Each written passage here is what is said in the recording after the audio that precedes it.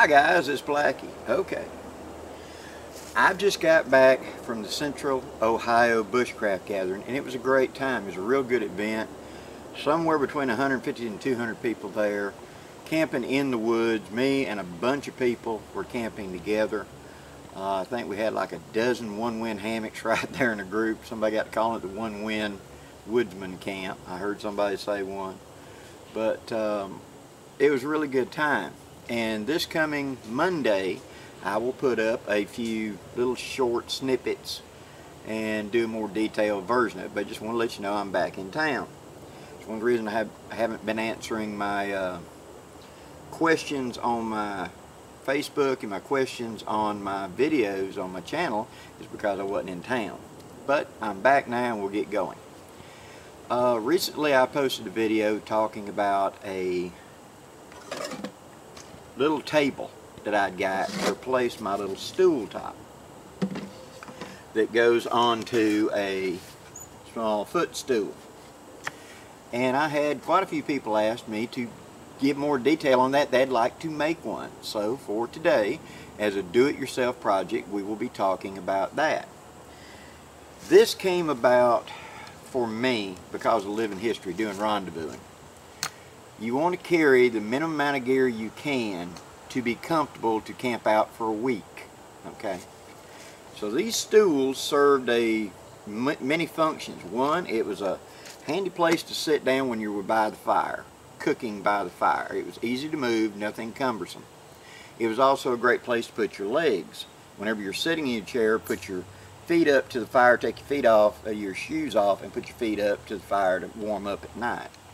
It was also a handy place to come inside the tent or whatever and open up and have a place to put your clothes and things to keep them up off the ground. Or if you're getting flooding conditions, it was someplace I could put camp boxes and stuff up on to elevate it if the ground's becoming flooded. And that did happen more than once.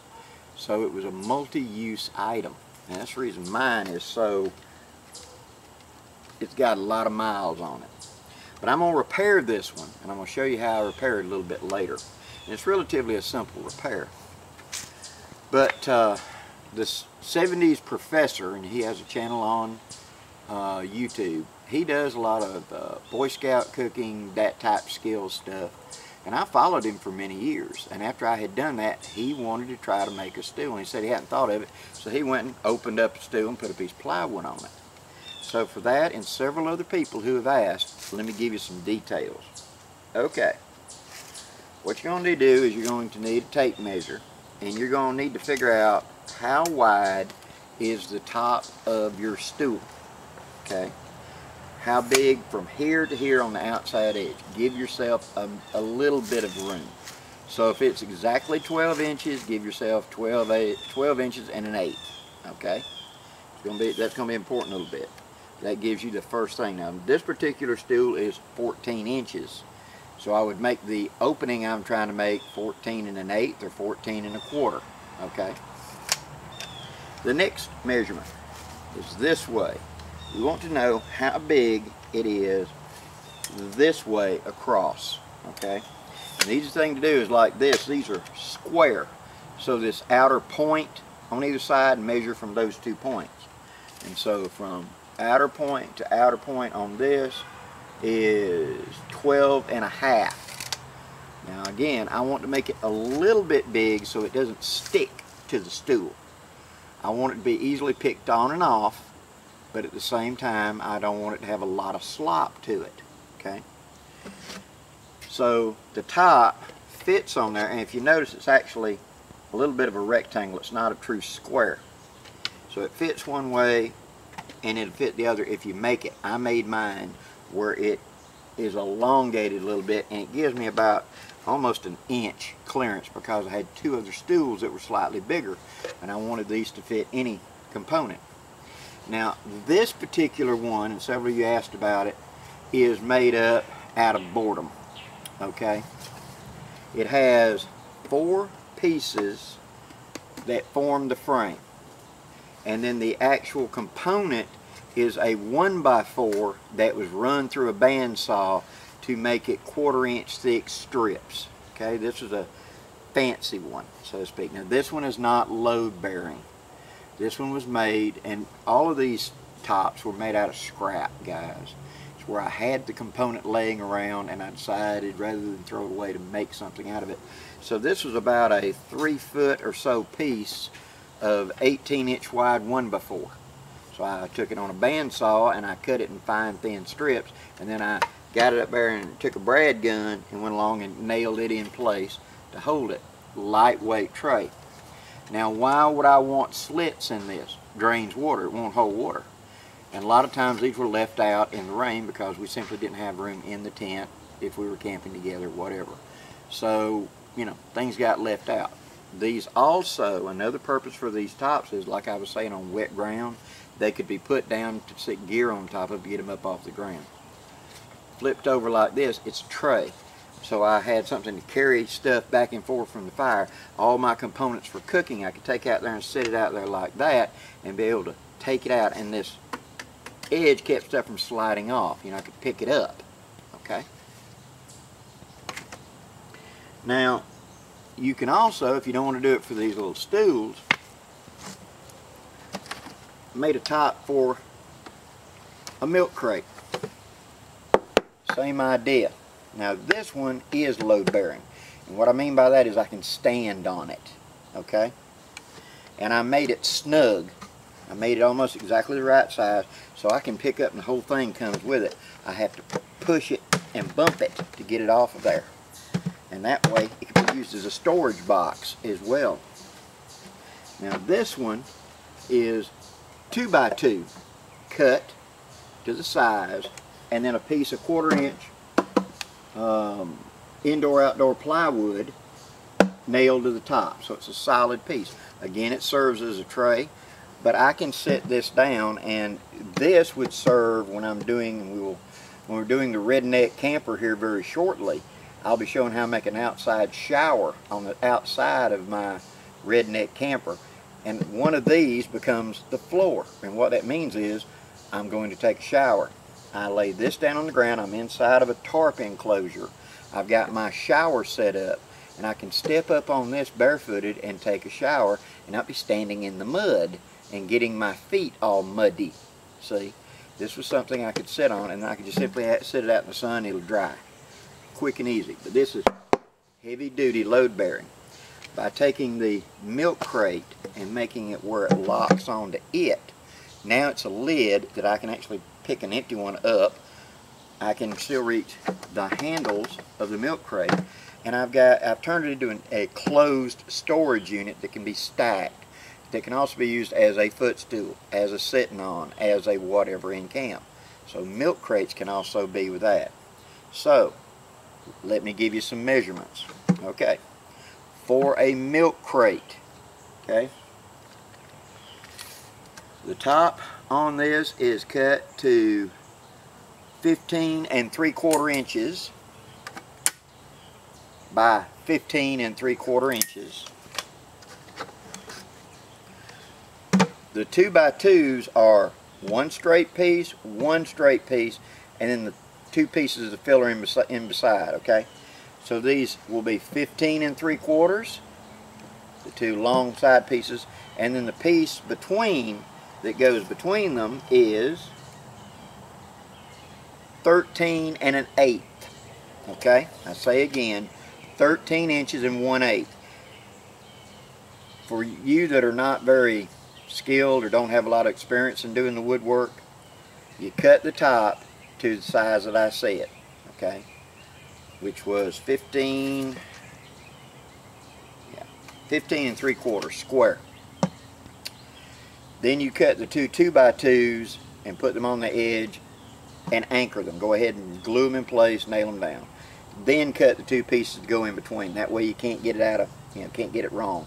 Just measure it so it slides in, and then there's a drilled a hole and a nail went in to nail the 2 pieces in.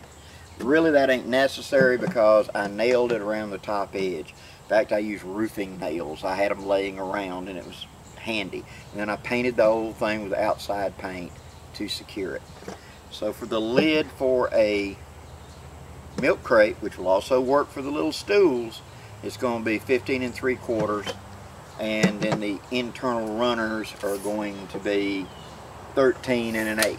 Okay, that produces an opening in here that's snug on a milk crate. Like I said, you got to put it there and kind of bump it with your hand to make it go down. Now, on the stool,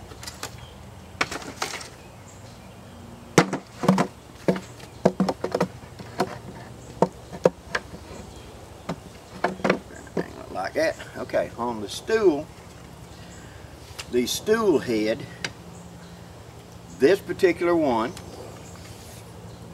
is 16 3/8